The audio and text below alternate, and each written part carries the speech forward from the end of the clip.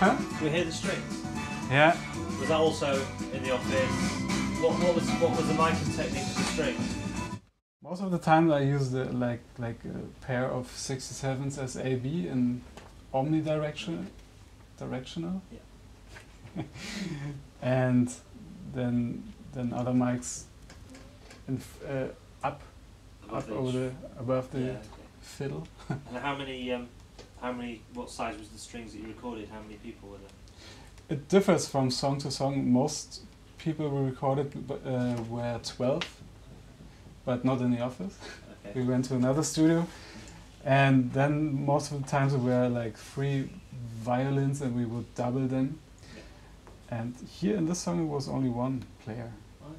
But he brought 3 different instruments, and we changed the mic positions from take to take, and he changed the style of playing. And we didn't want to have like a big orchestra sound, more than like a small thing. So what was the studio? Which studio did you go to? We went to Teldex studio. Okay.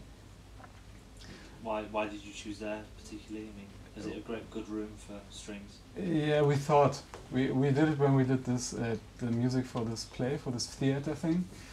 And it was the first time that we really recorded so many people at once and made so big string arrangements really. And yeah, the guys who we got in contact with, they said we have to go there, and we said, yeah, okay, we don't know, let's go there. But in the end, it came out that the room was too orchestral for the sound we really wanted. So it was lush.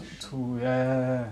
For like stuff, it was too orchestral. Yeah, and here it sounds more like not that expensive and raw. Yeah.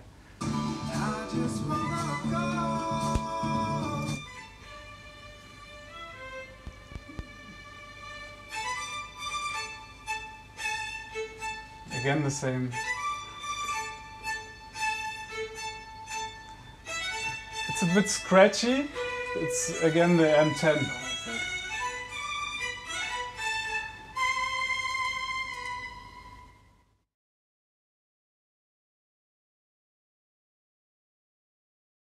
When you're working with this many layers, I mean, not many people produce with brass, tambourine, glockenspiel, vibraphone, guitar, bass. I mean, how has your production sort of changed?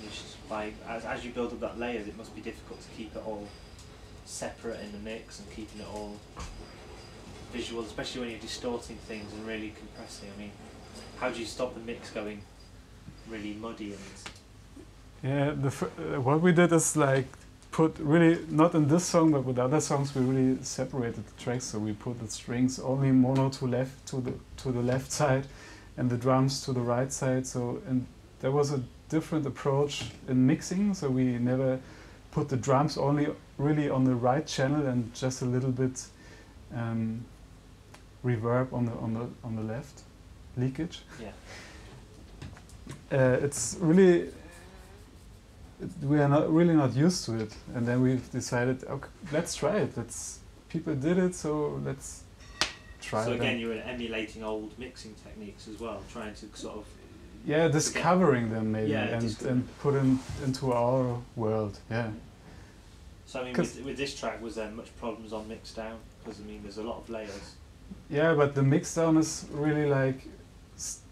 There's not really a point where you say now we start to mix, because it's the process of recording it. So then you start it. So even on the way in, when you're going into tape or to Pro Tools, you're preparing for that point. Yeah, you mean, like, it's already a decision for the mix then. Okay. Yeah. So how long did this take? This particular track, would you say? I mean, there's a lot of editing. Yeah. Not so much Melodyne in this track. We didn't do anything to Ben in this track with Melodyne. I can't really say, because we produced the tracks in parallel. Yeah.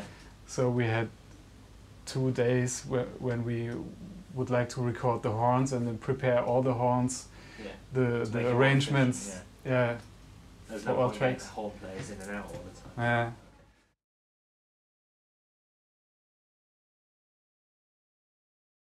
So what are the plugins that we used on this? Can we have a look at some of the plugins that we used in terms of Okay. the ones that you genuinely impress you? That you use because you love them, not because you've run out of compressors or EQs or... I always use filter bank. Yeah. That's what I always use. Is that more of a problem solving tool rather than a creative tool? Yeah. So you're using it to cut? Yeah. And even the waves, the Q1, Q10, because you can really go really sharp into sounds. Yeah. Take out buzzes or... Yeah. Compressors, sometimes I use the 1176. It's called BF76. And what do you think of that? Is it okay? It's okay, but it's different to a hardware piece, I guess. It's not better or worse. Okay. It controls and it's good, you know, but it really doesn't add character to sounds. Okay.